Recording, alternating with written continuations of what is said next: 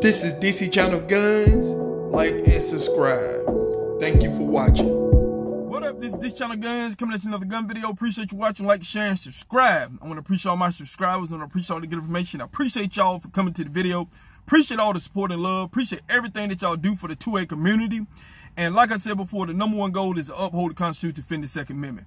Now, with that said, I've been getting a lot of comments and stuff. People asking me, as I'm seeing all this stuff where people are pulling out firearms on people, whether they're protesting, whether somebody's in their social distance space, or whether they're arguing with somebody in the grocery store or retail and stuff. You know, you have this mask situation going on. People don't wear the mask. And, you know, you have so much stuff going on in all your retailers. It's just so much. People had done lost their mind, people.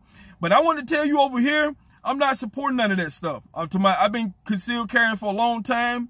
And I had never pulled my gun out because of argument or disagreement or somebody doing something.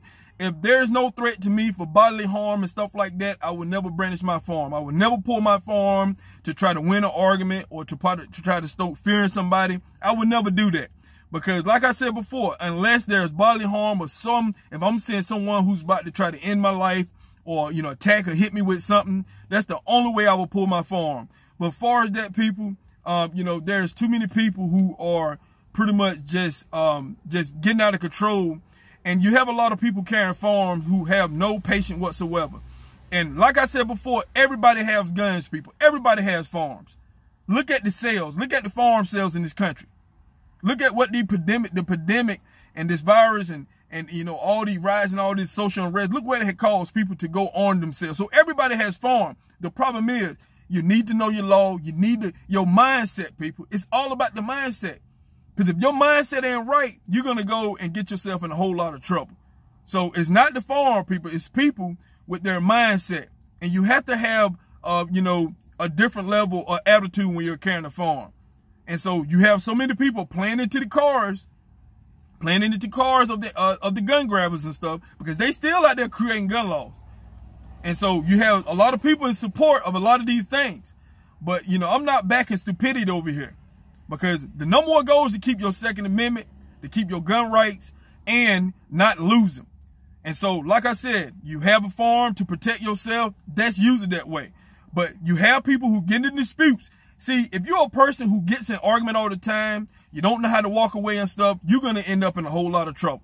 Some things you have to walk away from, unless someone is attacking you, because for some reason, people don't understand the self-defense laws and stuff in their state and all this kind of stuff. Unless someone is attacking you, about to cause bodily harm to you or your family member, and you see the threat coming, whether they got whatever it is, a pole, 2x4, or whatever it is that can take your life right then, there's no way you should be pulling out your firearm.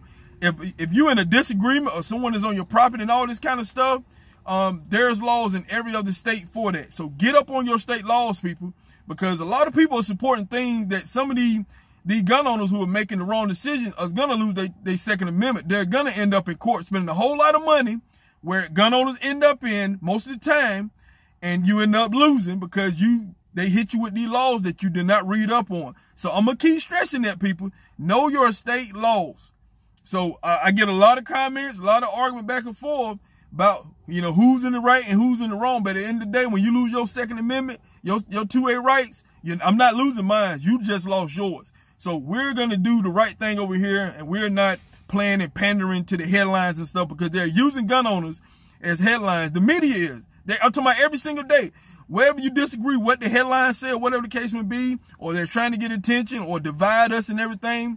But at the end of the day, people, you do not lose your gun rights. So this is DC Channel Guns, and I'll catch you on the next one. This is DC Channel Guns. Like and subscribe. Thank you for watching.